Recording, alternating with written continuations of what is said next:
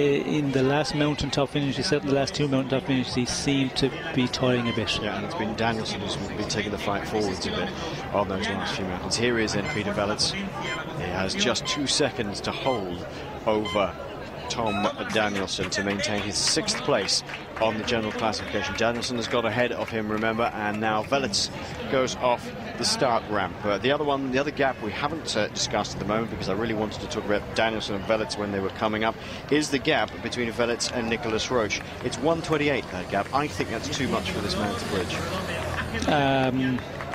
No, yes, normally yes, but again, you know, Velits, I think time trialing is his stronger point. I would say that he's, you know, really good at this, and he's just you know, matured as well, and you know, in the climbs and the big long tours, he's like Roach, he's improving, and I think there's a lot more improvement left in him.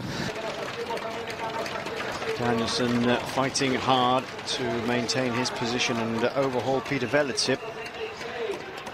52. Oh, Velits has done a fabulous job. That's a great time trial by Velits, and he's taken the fastest time. That is extraordinary.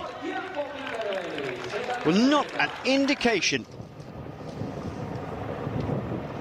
What a finish by Peter Velits. He's just knocked Denis Menchov off the top, and we were saying, Sean, in the last couple of days that perhaps he'd have been suffering. He was suffering a little bit, but Velits has just turned in the fastest time. He came over the line so quickly after Tom Danielson. We were still noting down the time of Tom Danielson. Yes, it's amazing time. 52.40 roughly I make it, and what would he had? 52.55 for Menchov.